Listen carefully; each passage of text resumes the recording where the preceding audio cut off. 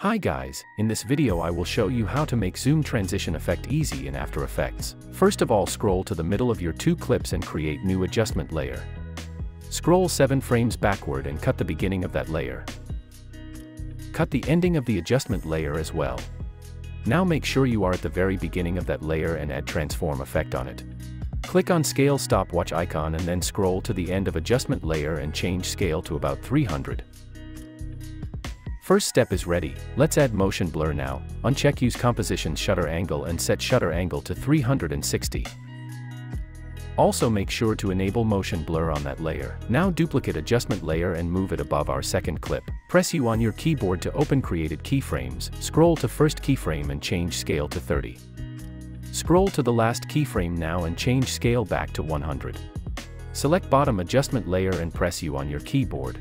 Select all keyframes now and press F9 on your keyboard to ease them. Now go to Graph Editor, right-click here and select Edit Speed Graph. Now simply make a smooth curve like mine.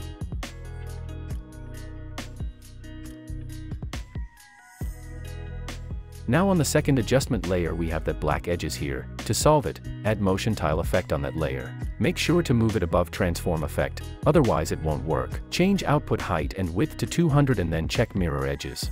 It's fixed, but if you scroll to the very beginning of that layer you will see this weird frames now, and let me show you the quick fix. Simply drag first keyframe 1 frame backward of that layer and then move bottom's adjustment layer's second keyframe 1 frame forward. It's solved, and now let's check the zoom transition.